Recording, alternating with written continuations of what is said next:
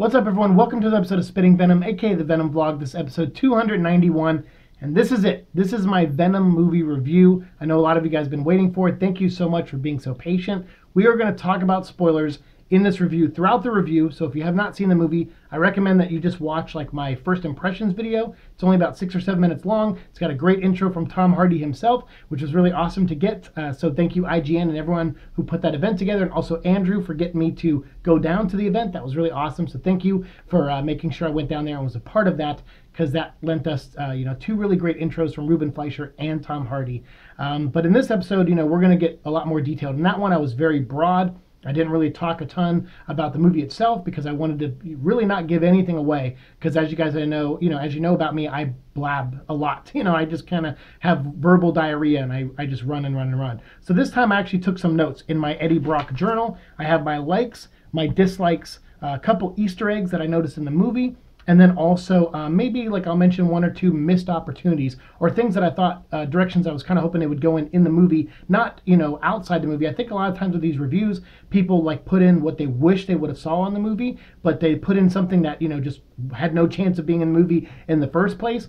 And what I'm going to try to do here is not do that. I'm going to try to just talk about the things that are in the movie, review the movie as it was given to us, because as a critic, that's kind of what you're supposed to do.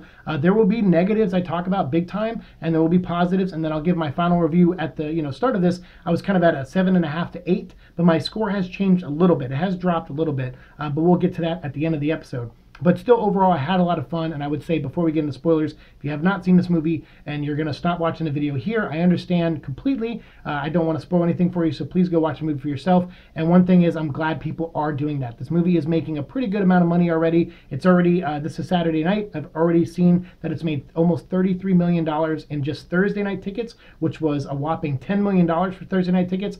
And then last night, which was like a, 22, almost $23 million for Friday night. So this movie could open up around the $70 to $80 million range, which would be really good for this movie. And what I like about that is that it's fans and people out there and audiences saying, screw you critics, we're going to make up our own minds.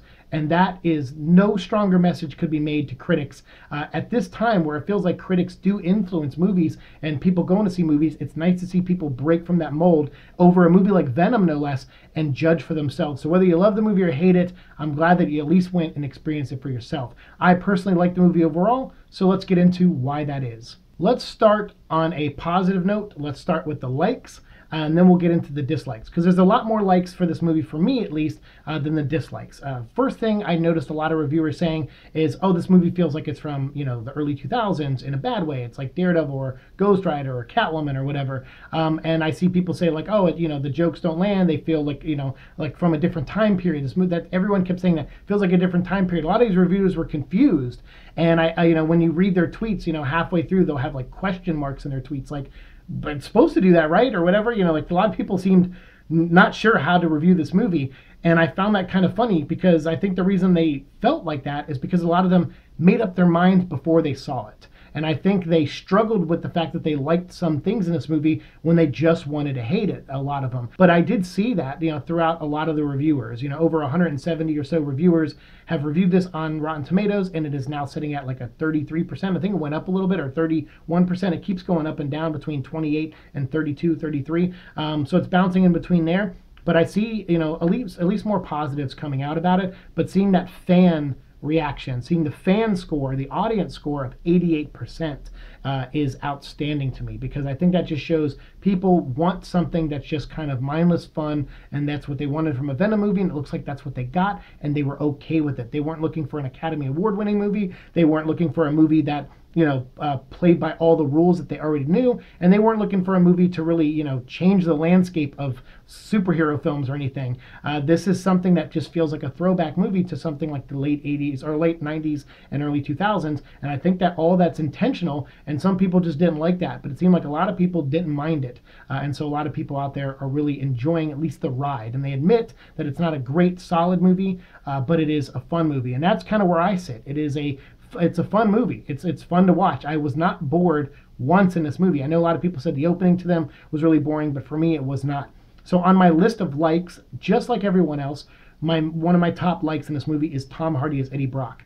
This is a character that is not easy to pin down from reading comics. And you guys know from this show how we've talked about the character from Eddie Brock. We've gone through almost all the 90s comics, like the late 80s when he first appeared in Spider-Man, all the way up to most of his miniseries. And we're going to get back into that in season 3. But you've seen how many different voices, writers have on him, how many different ways they've written him. And even when they just focused with this movie on David Michelinie stories, who's a creator, co-creator with Todd McFarlane of Venom, they focused on Lethal Protector, which he wrote, and Planet of the Symbiotes, which David Michelinie also wrote. And even with one writer's voice in their head for the character, there is still moments of Eddie just being kind of all over the place. And that's kind of how he is. He's a guy who chooses to, hack, not hack, but, use his girlfriend's password to read her emails and invade her privacy, and then use information that was, only sent to her in secret and in confidentiality, and exploit that to, to hopefully, get, catch a bad guy on screen, with his camera crew, and get Carlton Drake to admit something that he's done. And instead, it just ruined his life. It led to all these moments. And just like in the comic books where Eddie Brock blames all of his problems on Peter Parker and Spider-Man for ruining his life, in the movie he blames everything on Carlton Drake until Anne confronts him and says, look, it wasn't Carlton Drake. It was you, Eddie. You chose to look at my email. You chose to use that information to try to further your career. You used me. And that's why you're in this situation. That's why we're not together. And that was a great moment. I thought that was one of the better moments between those two characters in this entire movie, was that little speech there. I really, really dug it, and I thought it summarized and encapsulated this character so well. So Tom's performance, from being a guy who is like that at the beginning of the movie, is kind of charismatic, and he's like, I don't care where I park my motorcycle, whatever, I'll do whatever I want. Seeing him go from that to a guy who's so unsure, and he's at the bottom of the barrel. I mean, he's lost his relationship. He can't find a job in the career he wants. He has to go and and do, like, he's looking at dishwasher jobs and stuff like that to try to pay the bills. He's living in a studio apartment where, just like I had lived at one point, where it was like hardwood floors, and you just had like this one little room in the bathroom right off the living room, and you're using a toaster oven to heat up potatoes, tater tots and stuff. It's like I literally lived just like that, shopping at Ralph's and picking up stuff. When I was watching this movie, I was like, wow, did someone follow me with a camera when I lived in my old apartment where I was like broke and like had nothing, and I was just living there, and I had loud neighbors at times. Most of my neighbors were pretty chill, but every once in a while we would have an incident or two, in the building. So it's like, I know other people have lives like that, but it was just so crazy, like the same brand of tater tots and everything. And I was just like, wow, I'm really connecting with this character, which is great, because I feel connected to Eddie Brock. That's why I do this show. So for me, there was a lot of wins on the side of Tom Hardy, even more so than probably other people liked, with his performance as Eddie Brock. And he was doing the complete nervous breakdown role really well. I mean, think about it. An alien is in his body, and he's hearing a voice in his head all the time. I have constant pain in my head from the health things I go through, and it's hard to shut things out, and it gets frustrating, and you act manic at times, and it's a lot. It's a lot for other people to deal with, and this movie showed that really well, where Tom is going off the rail, and other people have to deal with it, and it's not fun for them to deal with it. And he looks crazy, and he looks manic, and he looks all these things, and it was great. Seeing his performance do that, and then seeing him, come full circle at the end and kind of talk to the symbiote by the end of the movie and be like, look, here's the rules, here's what we got to do, and kind of get that confidence back, kind of get that swagger he had back at the beginning of the movie, kind of see him go in that arc, was great. And Tom did a great job, in my opinion. Some of the other stuff I loved, I really like the look of Venom. We've talked about that in the previews before. I was unsure 100% if the non-spider, if I would have a reaction to that. But I guess since we've been doing the show and I've looked at so many photos and everything of the fact that he has no white spider, I've really gotten used to it, because it didn't even pop in my head in the movie. And I really liked the look of the character, and those veins coming out of him looked really neat. And I kept thinking of, what will Carnage look like in the next movie? Will he, especially when he taps into Cletus Cassidy's DNA, like that's how he's going to have to bond. Hopefully they do it that way. And how's he going to look if he's just straight up, red, and he's going to have black veins going through him? Like, how are they going to do him? Because Carnage doesn't have a spider on his chest. There's no symbol to, try to translate or not put on him. So they can just full on translate him the way he looks, which will be really cool. But so the look of Venom was great. The look of Riot even was okay. Although in some of the battle scenes, I had trouble sometimes telling them apart a little bit. So we'll get into that in the dislikes. But as far as Venom himself, the way he looked, I thought it was great. And I would have liked to seen the other symbiotes. And we'll talk about that in my dislikes as well. I'm going to assume it's Phage and Scream because they're yellow and blue. And I think Phage was maybe a little bluish. I know Lasher's green, so I knew it wasn't Lasher. Or maybe it could have been Agony. I mean, Agony, I guess, could have been blue too. But I'm not remembering their original colors off the top of my head. But I knew it wasn't Lasher. I saw some people saying maybe it was Lasher. But Lasher's green. I know that because I have the toy on the shelf behind me. So I know he's green and the character wasn't green, or the symbiote wasn't green, it was blue. So I would have liked to seen those symbiotes like actually form into symbiotes. But I guess every time they were put with a host, it didn't work, except the rabbit. You just saw it kind of poking around in the rabbit when Scream was in the rabbit, but you didn't see, you know, it form around the rabbit or nothing like that. So I would have liked to have seen at least one scene of the other symbiotes. I thought that would have been great, and I would probably, we'll talk about that maybe in missed opportunities for the movie. But otherwise, the look of Venom, though, was really strong. I really liked the scene where Venom fought the SWAT team. That was a great sequence. I also liked the use of his powers in that scene and how he kind of hopped around. But I also liked the horror element of it at times, where they threw, you know, like flash bombs at him and sound bombs or whatever, and they were like you know, agitating the suit. So he's standing there and you'd see like all the tendrils go in one direction and you'd see the silhouette of it and stuff. And I thought that was really well done. As far as all the fight scenes go, that was one of my favorite fight scenes because I thought the cinematography still felt really good and smart, like Maddie Libatique's style, whereas some of the other ones seemed like almost second unit were in charge of the fight scenes, and they just seemed kind of messy. So I really liked that SWAT scene, and I also liked at the end of it when he was going to eat the cop, and you know, you hear Eddie Brock's voice inside the symbiote going, "No, no, no! Don't eat him! He's a cop! He's a cop!" I really liked that, and I also liked his security guard friend, where Eddie's like, "No, don't eat him! He works 3 jobs, you know, to provide for his family. You do not eat him! We're leaving now!" And he runs outside. You know, I liked that too, and I liked him acknowledging like, hey, I've been kind of a scumbag to this guy, the security guard, taking advantage of him, but I know deep down he's a good person and he has a family and he's trying to do the right thing, and I don't want him to get hurt or eaten. And I like that. I thought all these were great character moments for Eddie Brock that I think a lot of people missed out on. And the reason I picked up on all of them is because I've seen the movie 3 times in 3 days. I did a screening on Tuesday, screening on Wednesday, and then I paid for my tickets on Thursday. So yeah, I've seen the movie 3 times in 3 days. So this movie is very fresh in my head for sure. It's hard to shut it out. Some of the Venom vs. Riot fight, I liked some of it, but it did get a little messy at times. I liked when Carlton Drake and Eddie fought each other. I liked the moment where Riot stabbed Eddie through the back. That was kind of neat. I didn't really like the moment where Eddie's laying there and the symbiote's crawling to him. I love the music in that scene, as well as the music in the Venom vs. SWAT team scene. The music overall, the score was great, and some of the choices of other songs like Black Gold and some of the other songs that they played in the movie, minus the Eminem song. That song's not growing on me, but all the other songs I really liked, especially the song they played where they did the Brock Report scene. That was kind of a good song. A hip-hop song was pretty cool. So yeah, there was a lot of good stuff in here music-wise, but that scene where Venom is like, you know, the suit's coming to him and Eddie Brock's kind of dead, that it happened so fast. And that's one of my negatives, and we'll talk about that in the movie, or in my later part of this review where I talk about the dislikes. We'll talk about the editing, because the editing hurt some of this movie for me big time. And some scenes that I thought should have lingered more, they definitely didn't, you know, do that. They definitely were trying to cut it down to a certain length, for various reasons, I'm sure, but reasons I probably won't agree with, and reasons that I hope some of those scenes, the longer versions, end up in the Blu-ray for sure.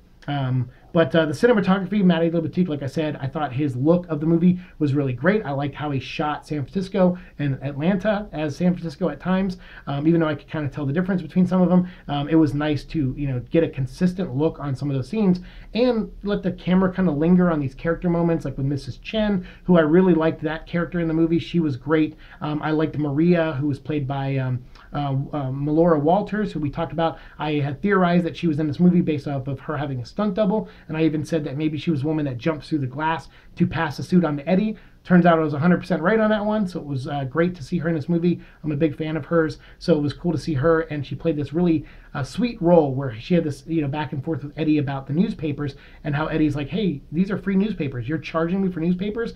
And they have that really nice setup, and then the payoff is that Eddie knows who she is when he sees her, and that gives him motivation to try to break open the door and save her. Not that she's just another random person, because we know at this point he's kind of given up on saving his fellow man, as he says, but when he sees her, he's like, oh, I got to do something. And that harkens to the comic books too, where he in Lethal Protector protects the homeless, and he kind of considers himself among them and befriends some of them. So that was a nice kind of nod to that comic book in that way as well. But yeah, the cinematography was fantastic, and Maddie Libatique did a really great job, moving the camera around, capturing certain things in frame, and having stuff happen in the background or in silhouette, and a lot of stuff, that really worked for me. And so the look of the movie overall, I really dug. I especially love the scene where Michelle Lee, who plays Riot when Riot crash lands at the beginning, and she's like the EMT person. Originally, she was listed as Donna Diego, so we thought she might be Scream, but they changed her name on the IMDb to EMT person / Riot host.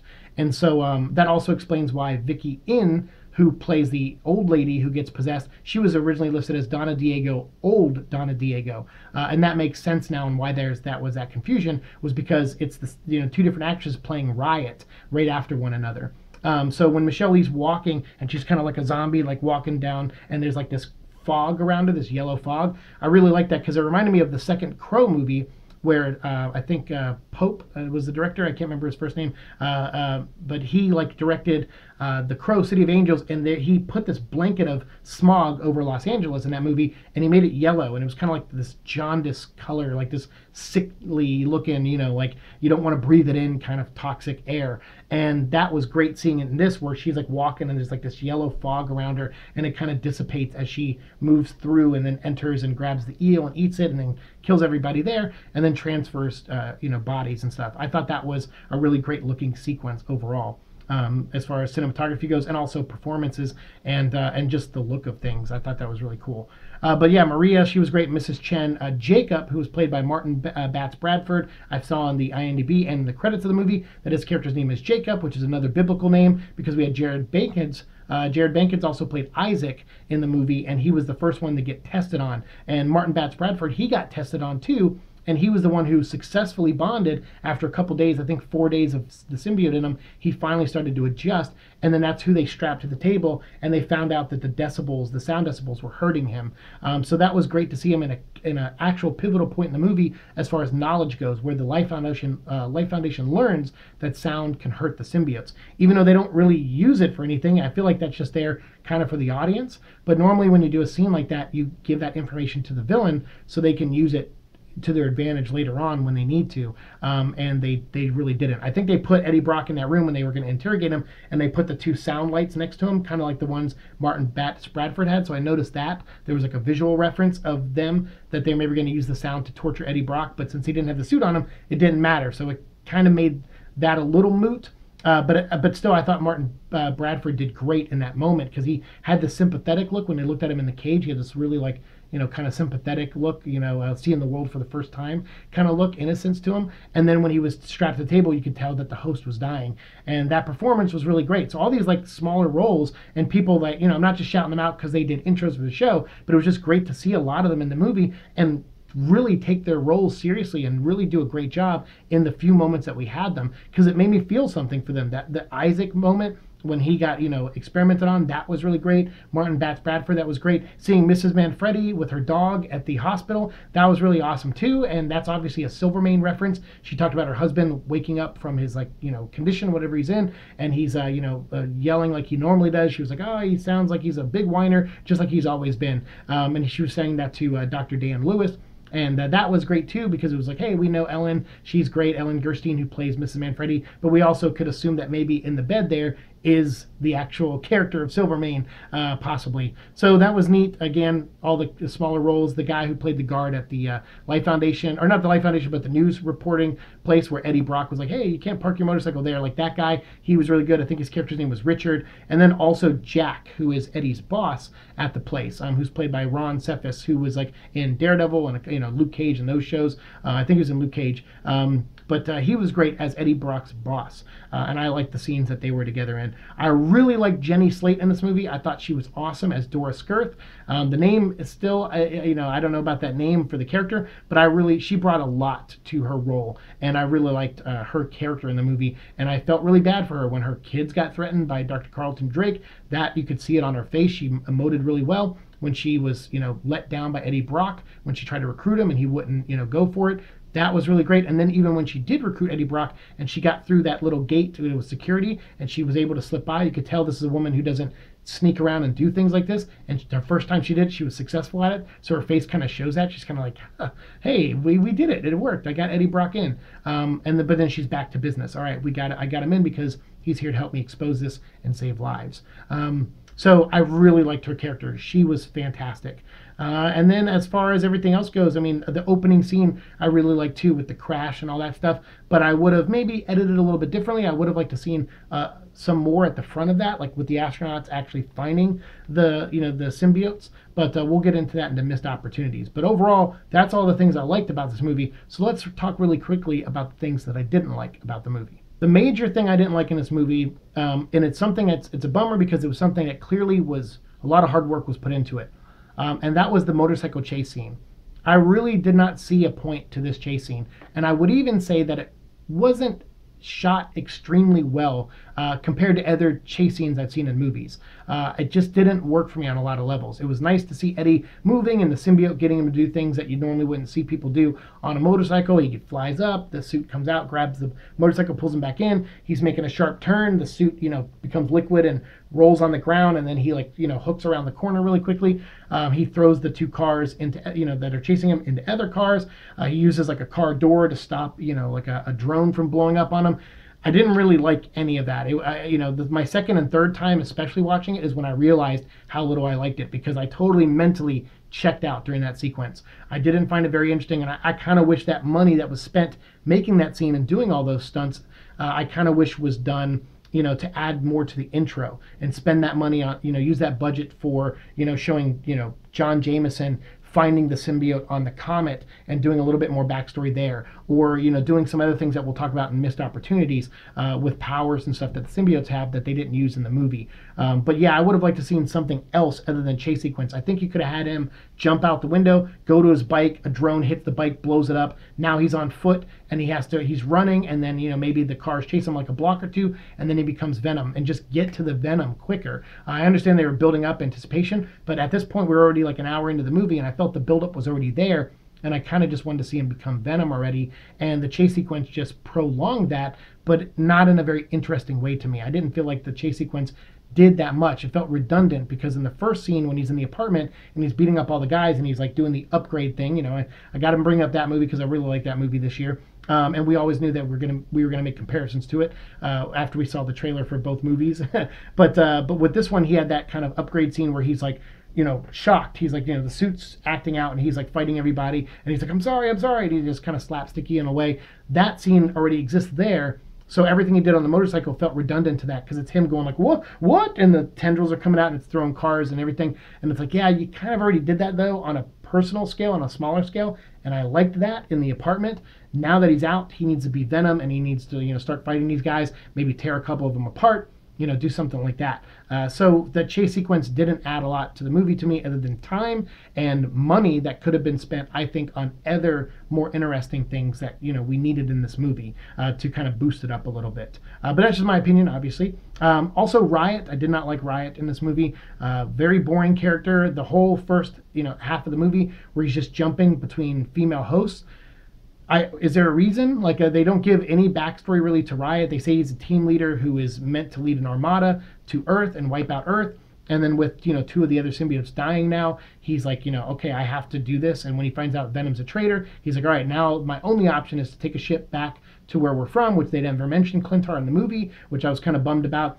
But they never, he's like, I'm going to go out to space, grab some more of our people and bring them back, which that's kind of like Planet of the Symbiotes. Just Riot wasn't the one who came up with that plan in Planet of the Symbiotes, but it kind of does pull from that, where they want to, one symbiote wants to lead an invasion back to Earth. And it just, you didn't find out that motivation until like, until the last act of the movie. And so his character is just completely underdeveloped, and he has this power like kind of like Fallen. Like I said, I mentioned that movie Denzel Washington in Fallen, where Azazel can just touch somebody and just transfer to them quicker in a blink of an eye, unlike Eddie, or Venom, who has to like, it's a whole process, and the other symbiotes, it's a whole process. But with with Riot, it's instant. And I think that could have been really cool, and you could have played up a scene where Eddie is surrounded by people and any one of them could be Riot, and he's like afraid to hurt anybody, and he's trying to tell the symbiote, we can't just kill everybody here. And the suit's like, that would have been a good scene where the suit's like, no, we can kill everyone and we'll definitely get Riot. And Eddie's like, no, there are good people here, we can't just kill innocent people. And you could have had that banter back and forth. They should have done something interesting with that power, and they didn't at all. And then his motivation, like I said, pops up in the last 30 minutes, and you don't get a sense of anything with the character. Plus, it took him 6 months. He goes from Michelle Lee into Vicky In, and into the old lady. And once he's in her, then he spends 6 months in Malaysia before finally taking a plane back to the U.S. But then he chooses like the body of a young girl, So they don't give any reason why he chooses his host. Obviously, he needs perfect hosts. All these people, all these creatures need the perfect host to survive. But he keeps choosing, he's like EMT woman, old lady, little girl. And so I'm like, what is the logic there? I want to know. I want to know what the logic is. And the movie doesn't give it to you. So Scream and Phage, I'm guessing it's Phage or maybe it's Agony, but the other two symbiotes, the yellow and blue one, they both die in the movie, and they're just wasted. I mean, we never see what they look like other than when they bond with someone temporarily, but the yellow one, Scream, bonds with the rabbit, and then there's a quick shot where they show the rabbit dead and the yellow suit pouring out of it, and Carlton Drake's upset by that. And then there's a scene where he comes and sees Dora Skirth. Her body's on the ground. It merged after they took it off Martin Bat Bradford. They took the blue one off him, and they put it on Dora Skirth. And then the other, apparently the other doctors just sat and watched it die for medical purposes, which I don't get that either. They already watched one die in the yellow one. So to me, those two symbiotes were completely wasted. Almost didn't even need to be in the movie. You could have reduced it to one symbiote and just didn't Scream, and then you could have showed somebody actually become Scream for like a scene or two and then get put down, and then they realize, oh, we used the sound, it accidentally killed it, and maybe that's how they learned that sound hurts it or fire hurts it or something. So that to me would have been much better if they would have just reduced those to one symbiote and it died during like a test, and they were like, oh crap, we can't do that test again, it killed the symbiote. So yeah, having two of them and die the same way just felt like a waste of them, and we never got to see them. So that was a bummer too. The use of Riot's powers, like I said, that was a bummer. I didn't like that. The editing at times, I definitely didn't like during some dialogue scenes where people were just talking, and then it just felt really quick. Like when Eddie was in his apartment and he comes in and the suit goes, who the hell's this guy? And then as soon as he's done saying the word guy, he's already talking. Reese is already talking. He's like, Eddie, give us the bug. And and then it's like, it's so quick. And I understand Reese can't hear the Venom suit, so he would come in and just start talking. I get it. He would start demanding orders, or just throwing out orders and demanding things from Eddie. But from a movie standpoint, it doesn't flow as well. Even when he says, let's pile up other bodies and put them in the corner and bite their heads off. As soon as he finishes that line, it's like he rushed that line to get it in because they didn't, plan it too well when they were moving the camera around, and they had Eddie say, why would we do that? It happened so quick. And even in the dialogue at the end with Anne and Eddie, when they're sitting on the, outside Anne's apartment together and they're talking, the cuts are really quick for their dialogue, and it doesn't allow things to linger. And that, that was kind of a bummer for me. And we saw some of that in early the clips that were released with Carlton Drake talking to Eddie. Those scenes were a little bit longer than they were when they showed it to us online, but not much longer. And some of that editing is pretty tight in a bad way, in my opinion. So there was some of that. And then some of the editing during the fights kind of gave me a little bit of a headache, which was a bummer. So the editing at times in this movie, I definitely feel like hurt the movie, especially with these gorgeous shots by Natalie Libatique and some of these great performances by these actors. Felt like they were kind of cut short or ruined by this quick editing technique. And apparently there was 2 editors on this movie, and credit to both of them. I'm sure they worked really hard on this movie, but for me, their techniques ruined a couple scenes from the movie, and so I definitely have to put that on my dislike list. As far as characters that I didn't really care for in this movie, I hate to say this because I think all of them did a pretty good job. And again, this is my opinion. You guys may not agree with me, and that's fine. If not, let me know down below. But Dr. Dan, like Reed Scott's character, he wasn't super necessary for this story. I understand they wanted to do the MRI thing, and they wanted someone, to, have Eddie have a connection to go do an MRI, I guess. Or they wanted to show that Anne Wang is moving on. She's like, unlike Eddie, she, the juxtaposition, she's moving on, she's dating, Eddie's not, he's still hung up on her. I get it, I get the purpose overall why he's there, but he didn't work a lot of times for me as a character. And he was just like the good guy boyfriend. He kind of reminds me of the dad from what was it, Ant-Man, where the mom is dating a new guy and he's like a cop, and he's got a couple funny lines or a couple funny scenes, but overall, like in the first Ant-Man, he didn't really add a ton to the movie, I feel. But in the second one, I thought he added a little bit more because there was like he was more friendly with Ant-Man's character. This one, Dan kind of felt like a mix between those two versions of that character from the Ant-Man universe, and he was like, "Oh, you like him? He's not like it's like you're not rooting for them to break up, him and Anne, but at the same time, you're rooting for Eddie and Anne to get back together, kind of, or at least that's the direction they steer you in." But then you have Dan in the way, and he's also a nice guy. So I don't know. His character didn't add a lot to his movie. If you just wanted to have Eddie Brock get an MRI and Anne be there, you could have done that without him. Like, he's not essential to the story other than showing that Anne has moved on. That's it. I mean, but that's all he really serves the purpose of, in my opinion. Because anyone could have called a doctor while he was eating lobsters at that restaurant. You didn't need Dan to be the one to do that. Anne could have done that herself. So again, didn't really. I like Reed Scott. He did all right in the movie overall, but the character didn't really matter too much to me.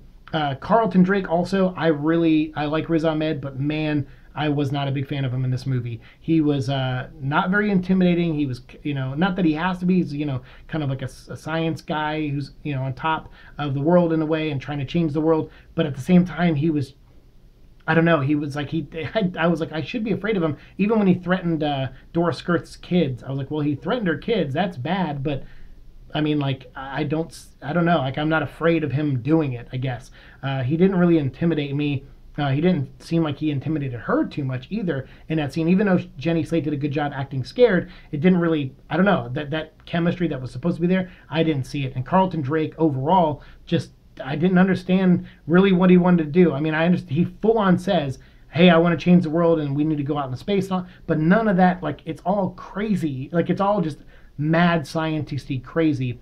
And I get that's kind of the character he becomes as the movie progresses. But then once he bonded with Riot, I knew his character was done. I was like, all right, there's some interesting things here with his character. But once he bonded with Riot, he was just Riot after that. And it didn't matter. Like, he was, when he apologized, he's like, I'm sorry I killed your friends, but, I'm trying to do this. And then he's like, well, don't worry, we'll use the shuttle and we'll bring more back here. And it's like, okay, he's getting his wish. He's going to go out in space and see the universe and everything. But to me, it was clearly that Riot was driving the ship from there, and Carlton Drake was just being strung along. And I don't know. I didn't really care for Carlton Drake in the movie, and I know some of you guys will probably disagree with me, but I didn't at all. And also Anne. I liked the scene with She-Venom a lot. I really liked that scene. I know a lot of people gave the movie crap for that scene, but I really liked that scene. I thought She-Venom looked great, and I like the idea that the suit, at this point, saw what Anne was willing to do for Eddie. She used the MRI to separate the suit from Eddie and saved Eddie's life in the process, but also almost killed the suit. And then the suit went and bonded with the dog, and then it came back and saw Anne after Eddie got taken away. And I like that moment where they're connecting and they're looking at each other in the hallway. And I was like, ooh, I wonder what's going to happen now. And then so when she showed up as She-Venom, I was like, that's really great, because that's certainly the suit trying to play Cupid. It realizes that these two love each other. It's been bonded with Eddie already, but now once it bonds with Anne, it realizes that deep down she still loves Eddie. So it kind of nudges her and says, hey, since you're going to be, they talk about it in the comics too, how the suit will bring out some of your darker desires. The reason Eddie sometimes kills and bites heads off is because he gives in to the power sometimes. He's seduced by it. And so I could kind of see Anne, with the suit in her, it's kind of your id, right? It's the dark voice in your head. It points out to Eddie, hey, it tells him the things Eddie won't admit to himself. Hey, you're a loser. You're sad when you're around Anne. I imagine it did that for Anne too. And it says deep down you love Eddie, so just kiss him one more time. And so she leans in and does the kiss, but the suit is already peeling back. Like, I know when they connect, the suit is connecting in a way, but the suit peels back pretty quickly and transfers over to Eddie. And it's Eddie also accepting the suit back. And then, and them having that kiss moment because obviously the suit is trying to play Cupid with them. So I think the suit has an affection for Eddie, but it wants Eddie to be happy too. And I think that's part of the bonding process. And I think, maybe we'll find out in the second movie that maybe the suit Venom had like its version of an Anne or something, even though in the comics they reproduce asexually, but maybe they still have these feelings and stuff. Obviously they have feelings. So it would be neat to see that maybe that's also why it plays Cupid with them, because maybe it was connected to something like its version of an Anne back on Clintar or something. I don't know. It could open up for future stories. So I like that moment overall, and I like moments with Michelle Williams and her acting in some scenes, but ultimately they don't give her a ton to do, and then the stuff they do give her to do, you're kind of like, how is she doing this? Like when she shows up and she just immediately goes over to the one switch that turns on the sound frequencies when they're on the shuttle. To me, I thought that, not to take anything away from Anne, because I want her to do things on her own without having like another character tell her what to do, because that's what I felt like Dan was doing every time he was around, is he was kind of like telling her things. Except for the moment when she separated the suit. So it was like, oh, good, she did that on her own. She broke up with Eddie on her own. I like characters that make their own decisions. But when she goes over and she turns the frequency, I kind of was like, well, it would have been neat if that doctor that got stabbed was still kind of alive and said, like, and she comes in, she's like, I need, sound hurts them. And maybe he's like, points at a machine, and then she runs over to that machine and looks at that console and finds the button or something. Because, I don't know, she just kind of ran in and knew what to do. And I understand it's shorthand storytelling, but at the same time, it's like, give me a little something in that moment to believe it a little bit more. But it was cool to see her have a moment at the end where she played a small part in the salvation and saving of Eddie when he was merged with Riot, when him and Venom were merged with Riot. But overall, her character, it was like 50-50 with me. I wouldn't put her fully in the dislikes. I would put her like half in the dislikes and half in the likes. But otherwise, the Life Foundation, kind of their motivation, their goal, felt like wasn't focused enough. I felt like they kind of got the shorthand. In the Resident Evil movies, they focused on Umbrella a lot and paint a picture of what kind of company they are. And in this movie, they just focused on the bad things that they do, and they just kind of really brushed across the good things they do in the opening, like when Ariadna and the film crew was there filming Eddie Brock talking to Carlton Drake. I felt like that was the only moment there. And then when Carlton Drake's talking to the kids about the future and that we all may live in space, that was like the only thing that really gives you an insight on the Life Foundation. But you really don't get a full sense of them and what their ultimate goals are. And then I think Doris Kurtz says some throwaway line like, oh, I thought we were developing cures for cancer, but now he wants to go into outer space and do all this stuff. And you're kind of like, who would work for a company like that? Like, it just seems so chaotic. So I felt like they were a little bit underdeveloped. They were very clear cut, their goals in the comics. In the movie, it just seemed like the goals were there and they focused on some of their goals, but I didn't really understand them overall. But that's okay. I guess I didn't understand the Umbrella Corporation. It seemed like they just wanted to wipe out the world, really, with T-viruses. But the Life Foundation, that kind of, but that wasn't a big dislike. I did, the other stuff probably more so. But yeah, those are my dislikes of this movie. So now let's talk real quickly about the missed opportunities I felt this movie could have done, and then also some of the Easter eggs that I found in this movie.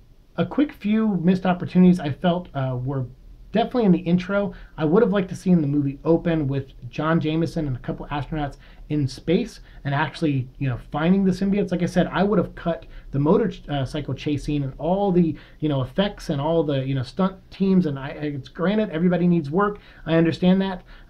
But at the same time, I would have probably forfeited that scene because it didn't tell completely new information. I felt only the ending did when he becomes Venom, but that you could have done right outside the apartment building, in my opinion, or even in the apartment if you wanted to cut it that closely. But I think outside would have worked better anyway.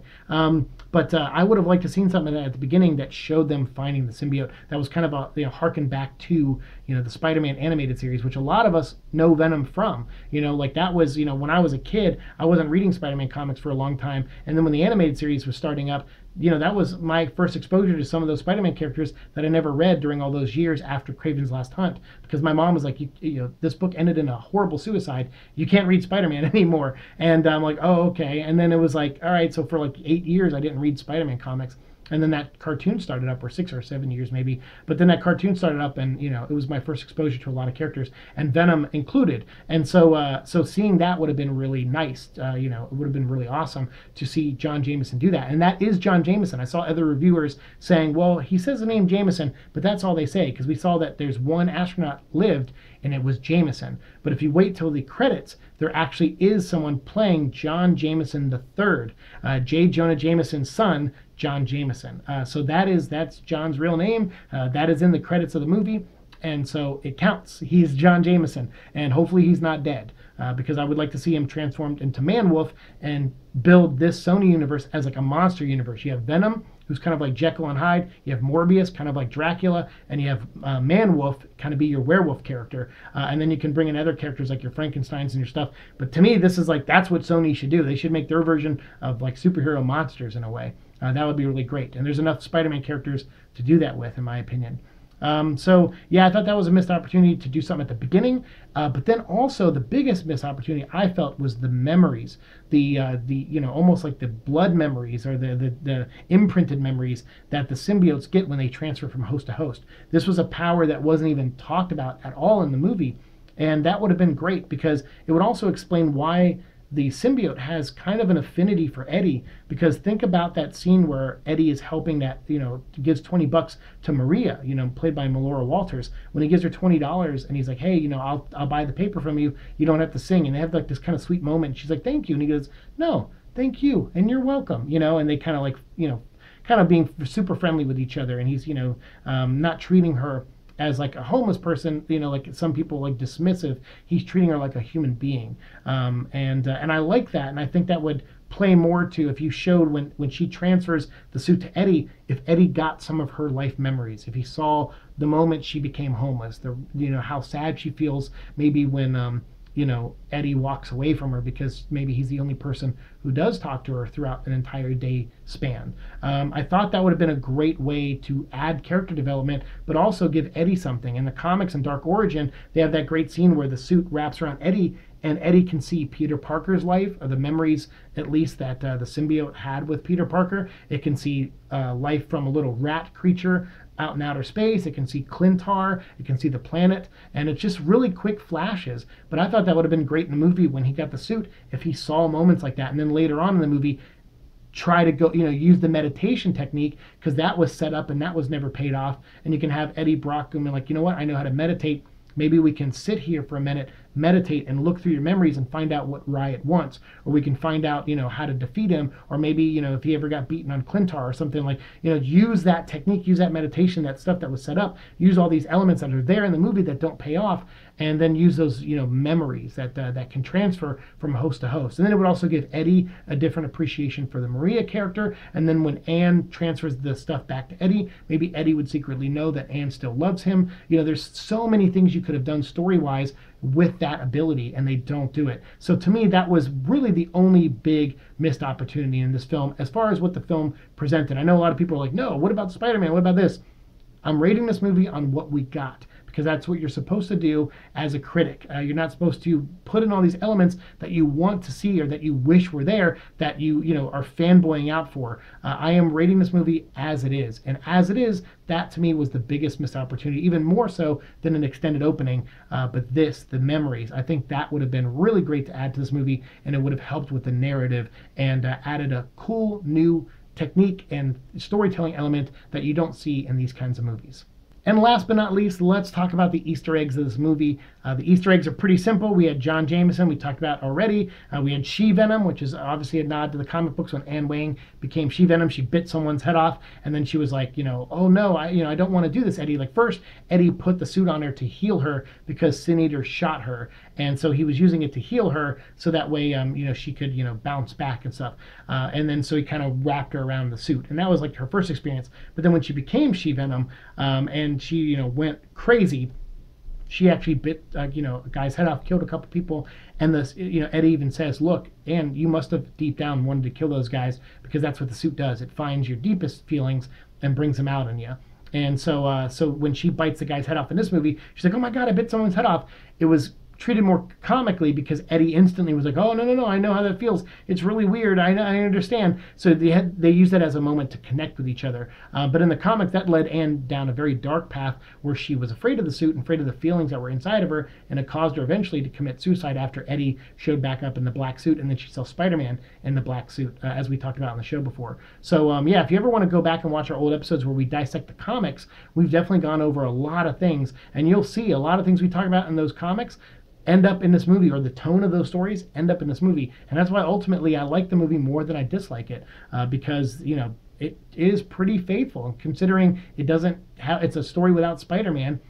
other than that, it's pretty faithful to the character. And even with the Easter eggs, we have Barney Bushkin is someone that Eddie Brock calls or texts. I think they also talk about Paul Barnum, who's another person I think that worked at the Daily Globe. But they mentioned the Daily Globe in this. Anne, we talked about in the scene before, where she knew Eddie was fired. In the comics, he worked for the Daily Globe. He was trying to crack the Sin Eater story, and the Sin Eater was turned out to be a dirty cop who was killing people, including other police officers at the time, including Jean DeWolf, who was like one of the top detectives that was in Spider-Man comics at the time. So when she died, that set the city aflame, and they're like, no, we got to find out who this killer is. So Eddie was writing the story, and he was interviewing a guy who he believed to be the real Sin Eater. And it turned out this guy was just taking credit. He was hearing voices. He lived next door to the Sin Eater, the real Sin Eater, and the Sin Eater was like, talking out loud, talking to himself at night.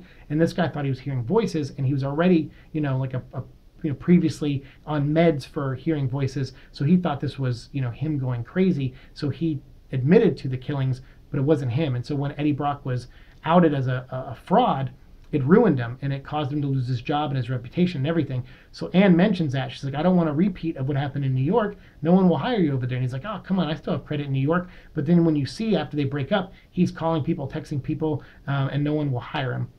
And some of those names he comes across is Barney Bushkin, who is his old manager at Daily Globe. It's his old supervisor, person he worked for, the person he turned stories into, his editor-in-chief, who had a rival with J. Jonah Jameson in the comics. I think he even wore like a robot suit one time. I don't remember. Barney is like a weird character. He showed up a couple times in the comics since then, but his name was mentioned. I think Paul Barnum's name might have been mentioned, but I can't remember. But he also worked at the Daily Globe. I have to go back when the movie comes out. I know I've seen it 3 times, but it wasn't enough for me to remember all the names of people he was texting and stuff, and I couldn't see them really quickly. They popped up on screen really fast. So I'm pretty sure when the DVD and Blu-ray come out, I will go through frame by frame, and we'll do an episode on all the people he contacted, because maybe there's some other Easter eggs in there. But I think Paul Barnum might have been in there. Also, chocolate. They mentioned chocolate in the movie. That is something that the symbiote ate in the comic books. So that's really important to the symbiote and the lore of the character. And then obviously Stan Lee. And he has a very meta line where he says, don't give up on either of you. And he's talking to Eddie and the suit. Stan Lee always shows up when he makes a cameo. It's a very meta way. He's fully aware of things. He's obviously talked to the Watchers, as we saw in Guardians of the Galaxy 2. He's telling them stories, and they can see everything. And yet Stan is still telling them stories. So yeah, he has a very meta line about, don't leave her, either one of you. And so, Eddie's like, don't worry, we won't, or whatever. So yeah, that was kind of cool. So those were all the kind of Easter eggs I could see right off the top of my head after 3 viewings, but I'm sure there are more, and I'm sure I'll find them when we watch the Blu-ray. Okay, so that is my very long and very detailed review of Venom. And like I said, we went over all the spoilers. We talked about everything that I personally liked, things I personally disliked, but overall my score. So I did say at the beginning of this, I had originally my first impressions was 7.5 to 8. And I still kind of stand near that, but I would say I would put it more at a 7 now. Or 7 and 7.5, like somewhere between there. So I kind of did drop half a point. And I think just after seeing it 3 times, some of the things that I disliked really were blaring that 3rd time. And I was like, okay, I still liked the movie overall. The fun I had watching it was really great. Both the first time when I saw it in a room with Tom Hardy, obviously my first impression was really good because I was sitting in the theater with Tom. We had that experience of meeting him and Ruben Fleischer and everything. That definitely added to it. So I think maybe that's where the half point comes from, because when I watched it also on Wednesday, and then Thursday, I was with friends, and there were no celebrities, no one showed up, nothing like that. It was just the movie and the audience, and it was cool because on the Wednesday audience, they were very loud and cheered. On the Thursday audience, there was maybe a couple people in there that were loud and cheered, but not the whole audience. But the first screening, definitely loud. Obviously, Tom was there, so it makes sense. But the second one, there was no celebrities there. It was just a private fan screening, and it was fun in Burbank. And that one, people were excited for it for the most part. It got a little quiet at the end after the post-credit stuff, but then the post-credit scenes we'll talk about real quick too. I wasn't a big fan of the dialogue in the post-credit scene or the mid-credit scene with Carnage. Whenever they do that in movies, I roll my eyes. They did that with Dark Knight Rises. They were like, they were like, oh, you should use your real name, Robin, and it's like, really? That's his real name is Robin? I just hate moments like that. So in this line, when he's sitting there, he's like, don't worry, Eddie, when I get out, there's gonna be glorious carnage. I'm just like, I know why it's there. It's for the masses. A lot of people are going to like that and they're going to freak out over it. But me personally, I don't like lines like that. When he was carving, welcome Eddie in blood, that was enough for me. And then if he would have just said like, all right, Cletus, tell me, where do you want to start with this interview? And then he says something like, well, it all began at an orphanage, or whatever. Like, I would have rather something more character driven and not just like, hey, Carnage, see, he's Carnage. That didn't really work for me. But the scene itself was fine. I mean, I know a lot of people complained about the wig. It's like, hey, it's Woody Harrelson, he's bald. He's got to wear a wig if he's going to be Cletus Cassidy. I will say that one little scene didn't fully sell me on him, so I'm kind of agreeing with Demora. She's someone who's been commenting on my videos saying that she wasn't very happy about the casting of Cletus, so I'd love to hear what you think, Demora, if you're still out there. Let me know down in the comments below what you think of his performance. It didn't fully sell me on it, but I do like him as an actor, and so in the next movie, knowing that it's going to be him versus Tom Hardy, that gets me excited for the sequel, which hopefully we'll find out what the movie makes overall, financially on Monday. So I'll make a video on Monday about the box office. We'll wait until the final numbers are in, and we'll make a video that day. And I'm off on Monday, so I'll catch up on videos with you guys then. But for now, this is just my thoughts of the movie. I did kind of drop half a point, like I said, based off of, my feelings of the movie. But overall, it was still fun. Like the third time I watched it, you would think 3 times in 3 days, I would just full on hate the movie. No, the stuff I didn't like definitely were more blaring and in my face, and I liked them even less than I did the first time I saw them.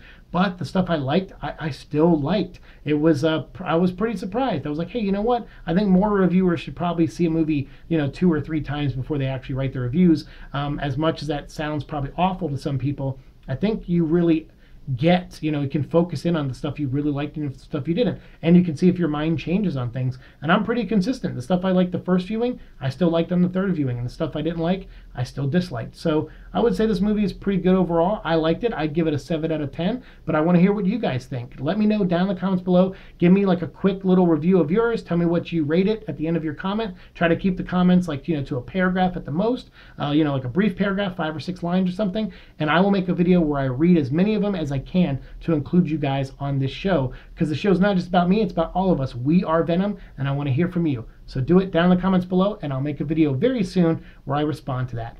Thank you so much for watching my show. As always, like, share, subscribe, all that fun stuff, and I'll see you in the future. Peace.